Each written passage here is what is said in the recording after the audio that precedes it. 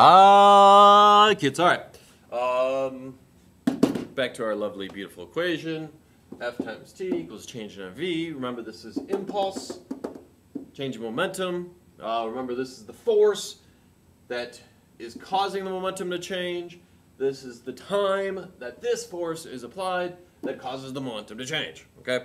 Now, there are certain cases where our momentum change is going to be constant no matter what, so that this side is a constant number.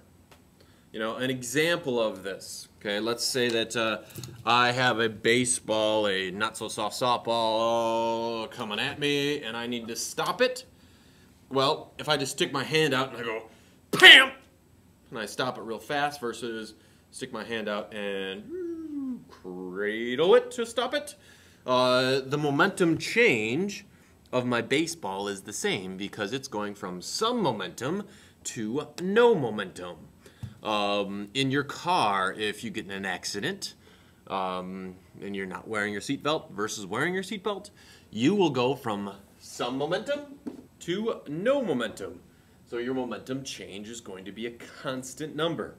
Okay, so most of the time, our constant impulse case, we are talking about this is going from something, some momentum, to no momentum. So if this side is constant, so if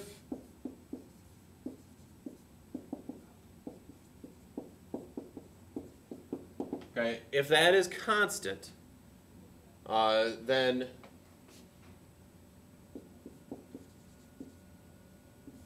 if you increase the time, that is going to decrease the force. So if this side is constant, so I'm trying to keep this side the same, if I make this bigger, that has to make that smaller. Okay? If my change in mv is constant, then the reverse has to be true. If you make the time smaller, then the force must be bigger. Okay, so let's talk about a real life scenario where this is true. Let's use our not so soft softball, you know, for an example, or, you know, yeah, let's use our not so soft softball. If I take and I just put my hand up to catch my not so soft softball, so it comes here, and I don't move my hand back, it just goes PAM! Okay, the change of momentum for my not so soft softball, the change of momentum, is going to occur in a very small amount of time. Therefore, this change of momentum, if this is small, I have to experience a big force on my hand and the ball in order for the change of momentum to stay the same.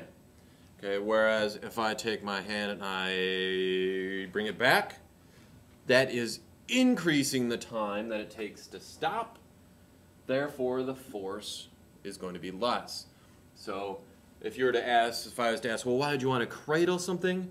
You should say, well, this is an example of a constant momentum change, or if you like, remember, change of momentum is the same as impulse, so this is an example of our constant impulse.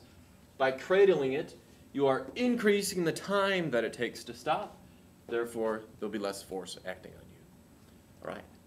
Bye, kids.